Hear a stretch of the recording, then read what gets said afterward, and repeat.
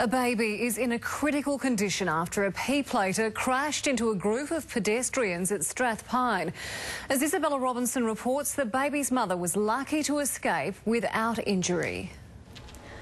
The women pushing the pram had no time to react as the out-of-control four-wheel drive veered towards them. I saw the P-plater come flying around the corner. He slammed on the brakes, but he's hit the island in the middle of the road. He's bounced off that, saw the pram go flying and her jumping around and another woman screaming. Shocked onlookers say the car hit so hard the baby was thrown from the stroller. I heard the two women talking, laughing and that, and I walked back and next thing I just heard a thud. And that's when I raced out, but I could hear the baby crying. The accident happened across the road from a shopping centre. Doctors from the complex able to perform immediate first aid. One fella had an umbrella up over the baby and they had the oxygen tank.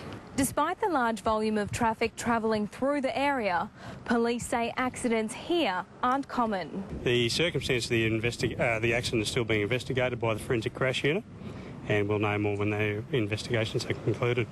The baby is at the Royal Children's Hospital in a critical condition with head injuries. Isabella Robinson, 10 News.